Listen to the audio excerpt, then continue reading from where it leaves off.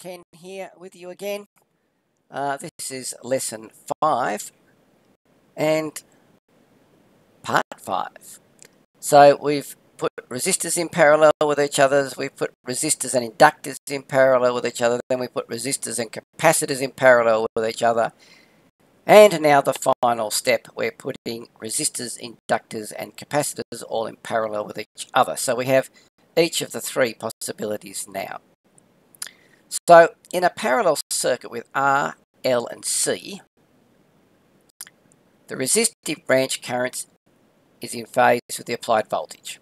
Nice and easy, straightforward. The resistive branch current is in phase with the applied voltage. The current in the inductive branch lags the applied voltage by 90 degrees, and the current in the capacitive branch leads the applied voltage by 90 degrees. I'll say that again. The current in the inductive branch lags the applied voltage by 90. The current in the capacitive branch leads the applied voltage by 90. And of course, if you compared the current in the inductive and capacitive branches with each other, they would be 180 degrees from each other.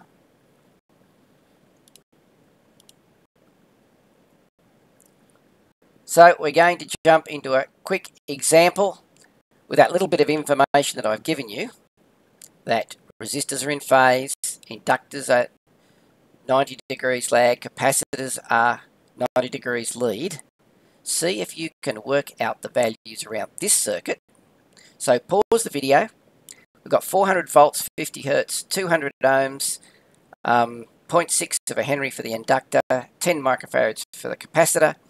See if you can work out what all the branch currents are and how they might relate to each other on a phasor diagram. Remember, in this particular case, it's a pure resistor, a pure inductor and a pure capacitor, so everything's nicely either in phase or at 90 degrees out.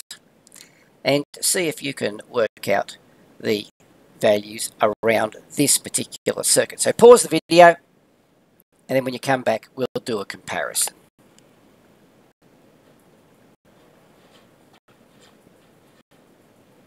Okay, I'm hoping you're back now, and we're going to do work through this example. So the current through the resistor was pretty easy. Voltage divided by resistance. So we have 400 volts divided by 200 ohms. Shouldn't even need a calculator. 2 amps, and the phase angle is 0, or they are in phase. The second one, we should have worked out what the XL is for the inductor and taken the applied voltage divided by the XL, and you should have got 2.1 amps, and that's lagging by 90 degrees. Or if you just put minus 90, I would be happy with that. Then thirdly, the voltage through the capacitor, voltage again divided by the XC this time. You would have had to work that out with 1 on 2 pi FC, would have given you 1.26 amps. But I total, we're going to need to do a phasor diagram to find I total. So here's our phasor diagram. And you can see here's our 2 amps, the pink phasor. 2 amps on the horizontal, in phase with the voltage. And major divisions are worth 1 amp, so 1 amp, 2 amps, and closed arrowheads, of course, for these. Our IC leads by 90 degrees, so we've scaled up here 1.26 of an amp, and it's at 90 degrees. And then finally our current for our inductor in the opposite direction at 90 degrees. Over here on this diagram, because the IC and the IL are 180 degrees from each other, we can simply do a phasor addition, which is kind of just a subtraction, and we end up with the result in here. So I'll just draw on the diagram to show you what I mean.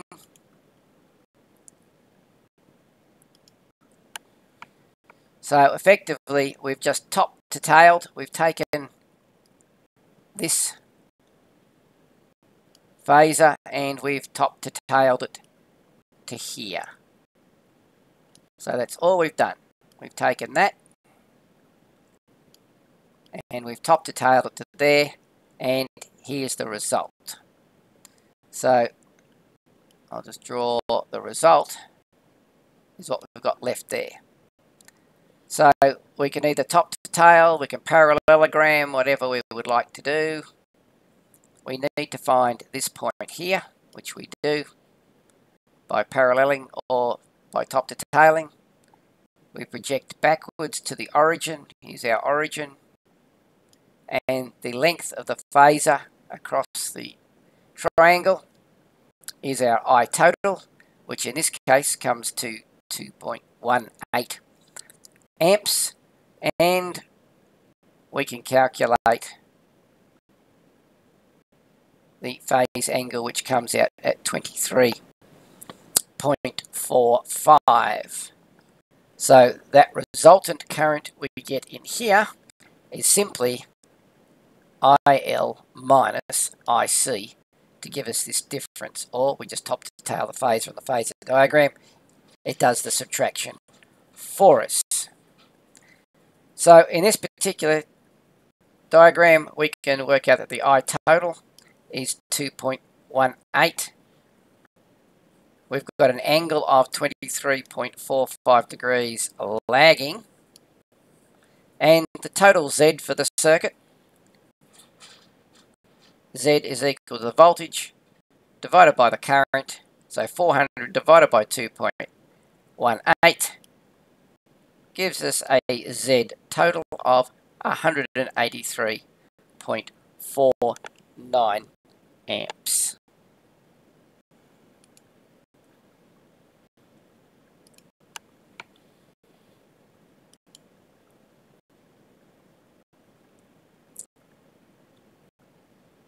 Now to change things up a little, what if L has some internal resistance? So L's no longer a pure L, but a practical L, and it's got an internal resistance of 50 ohms. So what are we going to do?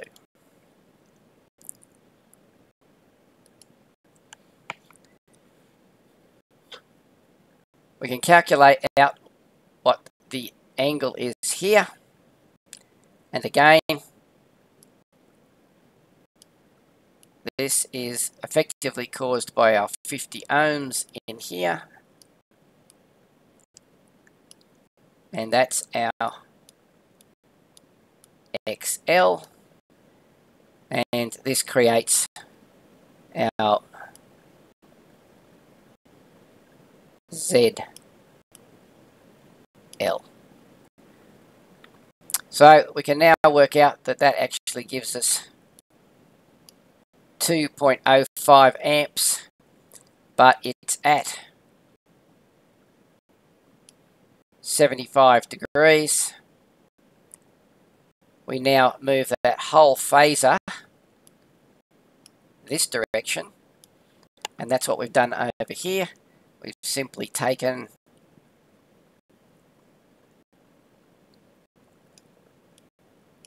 the IL from here, we've moved it over and we've put it in here. So I'll just draw a red line on top of the green one just so it's obvious. So that's our IL at 2.5 at our 7.5.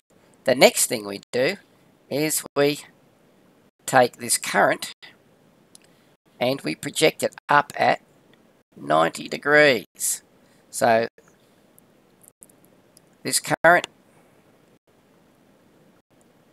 is that one there, projected up at 90 degrees. So we've effectively done our phasor addition of or our phasor subtraction of the IL and the IC, allowing for all the angles, and we've ended up at that point there.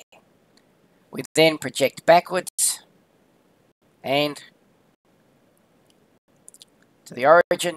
The length of the line to that point is the I total, and we scale that off at 2.63 amps. We do some trigonometry and we will find the angle was 15.94, and we can then use that to find the overall impedance of the circuit. So we tip to tail the phasor diagram with the inductor for the previous circuit with an internal resistance. So effectively, that internal resistance caused that. So the 50 ohms